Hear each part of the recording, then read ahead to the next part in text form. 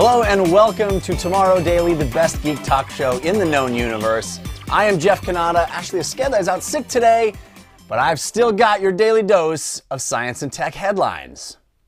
Last week we spent a lot of time talking about the intersection between technology and art. Well, here is another interesting art exhibition happening in Japan. DMM.Planets is a large-scale art exhibition featuring a piece called Wander Through the Crystal Universe, a huge, immersive maze of light. The walkthrough exhibit has light points reflected off of mirrors that create a look that's almost like a sculpture of light.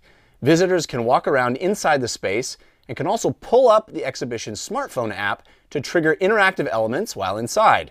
Other installations include a soft black hole and a real-time rendered koi pond that changes based on visitor movement. The entire exhibition is on display in Odaiba, Tokyo, from now until August 31st. So you have to hurry if you want to catch the show. I love it when artists use technology to create these interactive experiences, especially this cool use of actually me on my phone being able to interact with the environment. Very, very cool stuff. We also talked last week about the advances in cybernetic arm technology. This might be one of the coolest uses for that kind of tech. Obi aims to improve the quality of life for anyone afflicted with injuries or conditions that impede their ability to eat. It's a simple two-button system. One button chooses which bowl, and the other tells Obi to get a spoonful of food in that bowl and bring it to the user's mouth. There are a variety of ways for a user to activate the buttons, ranging from foot pedals to responsive pillows to mouthpieces. So most people can use Obi regardless of their disability.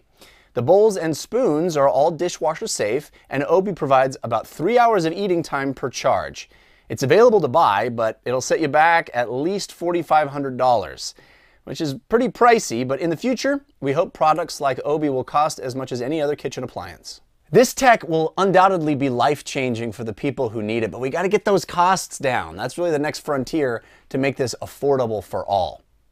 We'd love to hear your comments about these stories. I think we'll probably be talking about that interactive art exhibit on Thursday when Ashley's back and we do the long-form show.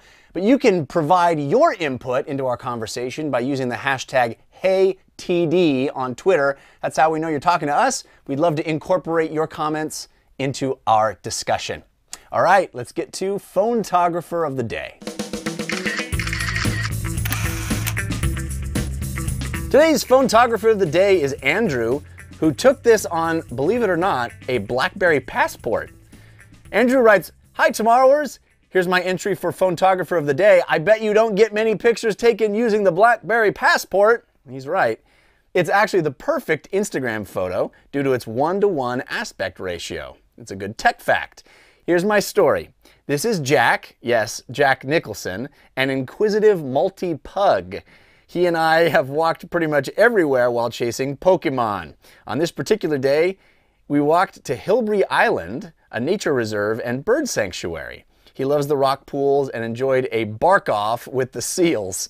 This sent birds flying and won us disapproving looks from the bird watchers. We've not been back since. Of course, you have my permission to use this photograph on the show. Keep up the great work. Thanks, Andrew. Oh, what a cool photo. He looks like he thinks he's bigger than he is, barking off with those seals. That's fun. This whole month long, our theme is pets, and we enjoy seeing those pet phonographies. So if you want to send in your pet, it doesn't have to be a conventional pet. It can be any kind of pet. Think outside the box if you want. Send them to tomorrow@cnet.com. Just be sure to give us permission to use the picture on the show. Tell us how to pronounce any of the names that we might have a problem with in the story. Tell us a story about why you took that picture. And we love hearing what tech you used to take the photo because, my goodness, I would never have guessed a BlackBerry Passport was still in use. Very, very cool stuff. Well, that's going to do it for this episode. Ashley and I will be back tomorrow. But until then, be good humans. Bye.